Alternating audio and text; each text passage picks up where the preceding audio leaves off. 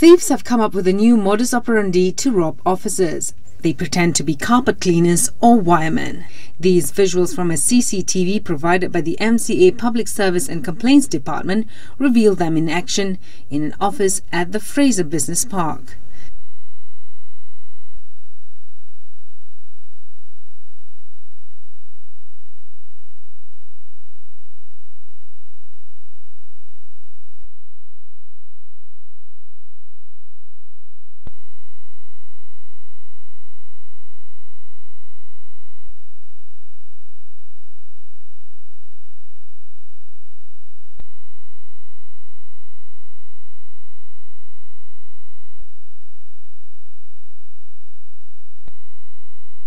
According to MCA Public Service and Complaints Department Head Datuk Chong, thieves had even stolen items on 2 occasions from Wisma MCA after offices were left unlocked or unattended.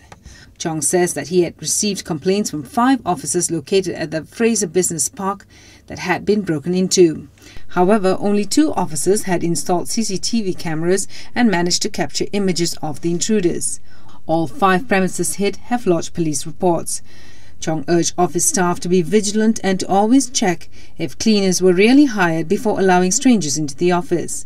He also reminded them to keep their doors locked and to install CCTV cameras to be safe.